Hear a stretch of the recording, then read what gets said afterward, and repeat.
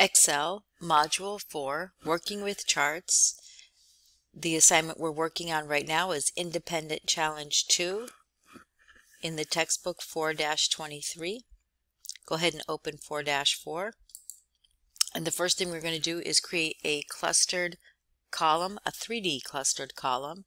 So that you would need to select starting in A3 and all the way to E9. And then choose Insert, and I know I want a clustered column, so I'll go right to Column or Bar Chart, and I would like a 3D clustered column.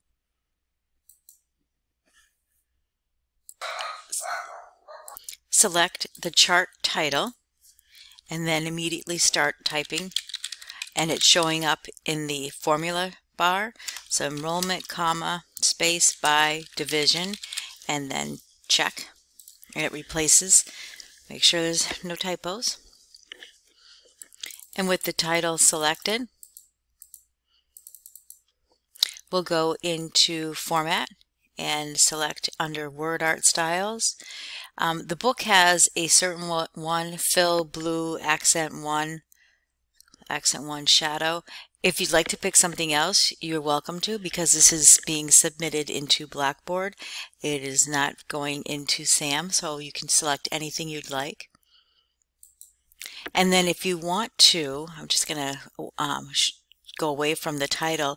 If you want to go to Shape Styles and add a coloring behind the shape, you can. And if you go into Shape Effects, you could, I like the beveled feature. So you could get into maybe not so much shadow. Sometimes it makes it too large, but I think that's okay. Or the glow, but you can choose anything you like because this is being submitted to me. This just gives the edges of the text box. I'll try a glow. So it's up to you what you'd like to do, but if you want to experiment, you certainly can. Probably a bigger glow. There you go. Now you can see the glow. So that's fine. And then we're going to move the chart so that it's in H3. And again, make sure you're moving in the empty space and you have that 4 arrows, and it's going to go over to H3.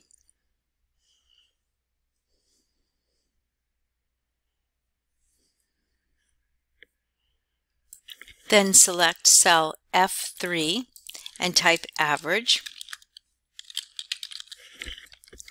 And then we're going to create a formula, so you can use your AutoSum down arrow, average, and it should be B4 through E4, so check, and go ahead and fill handle. So you added a new column, column F with the average, and if you look over to your chart, it's not showing up as an item. So what you need to do is select the chart, and then choose Chart Design, choose Select Data, and right now it's showing up the data range, and if you hold it down you can see that it's not including the average. So if you just reselect, you can now include it, and if click OK, and if we go over to our chart,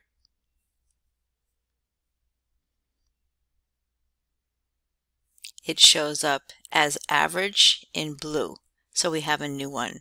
It was fall, spring, summer intercession, and now we have average. So what we're going to do is what's called a combo clustered column, and this is going to focus on the average. So with your chart still selected, choose Change Chart Type, and down at the bottom there's one called combo, so go ahead and select that. And it should be the clustered column line.